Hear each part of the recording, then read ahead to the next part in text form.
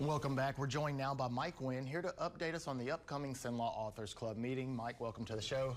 Oh, always good to be here. Thanks. Always glad to have Thanks you. for having me on. Absolutely. So this month's Cenla Authors Club meeting, what's happening? Well, this Thursday night we have, actually I wish I could take credit for this, but we have an author who is so appropriate for Halloween.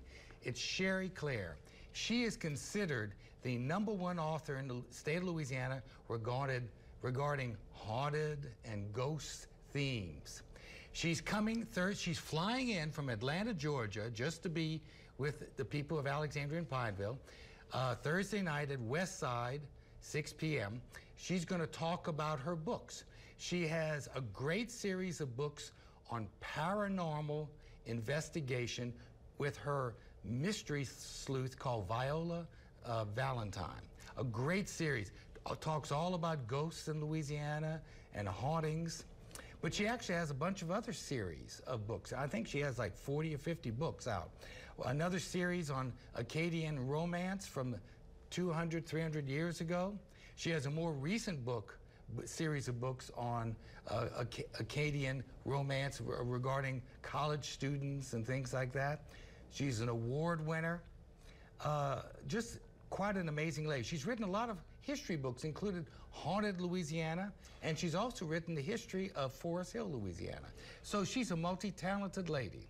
Does she have ties to Louisiana? Yes, she was born in Lafayette. She spent a lot of time here in central Louisiana, and she's actually coming home and visiting friends, and we were very fortunate to have her Thursday night.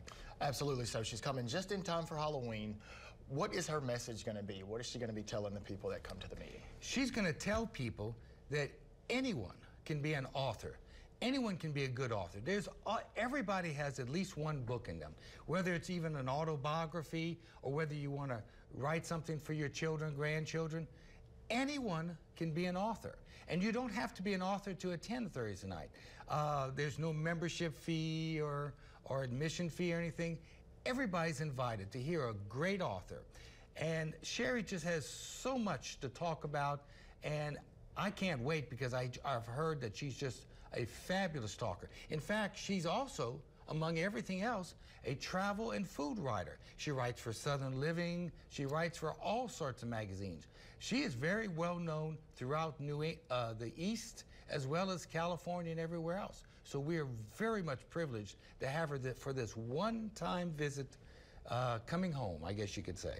Absolutely. And you were on the show earlier last week, and there was another Cenla Authors Club meeting. Didn't you say it was happening somewhere else? Well, we had it at LSUA. Okay. It was Rebecca Wells last Gotcha. Thursday night. And quite frankly, I was told by the 40 people who attended, it was very, very moving. Rebecca talked about her roots, being born and raised in Alexandria, graduate of Ash from 1971. We were very privileged to have her because she doesn't really give talks anymore. And we've had some great authors. We've had 2 Pulitzer Prize winners this year. Next month we have Peter Wolf, who's going to talk about his new biography of Godshaw from New Orleans. We have a poetress in January. We have Secretary of State and former federal inmate Jim Brown talking about his books and his publishing company in February. But we can help anybody become an author. Yeah. Come and visit us Thursday night at West Side Regional Library in Provine Place, 6 p.m. We'd love to have everybody. Yep. First come, first serve. Thanks, Mike. Thank you. We'll be right back after this.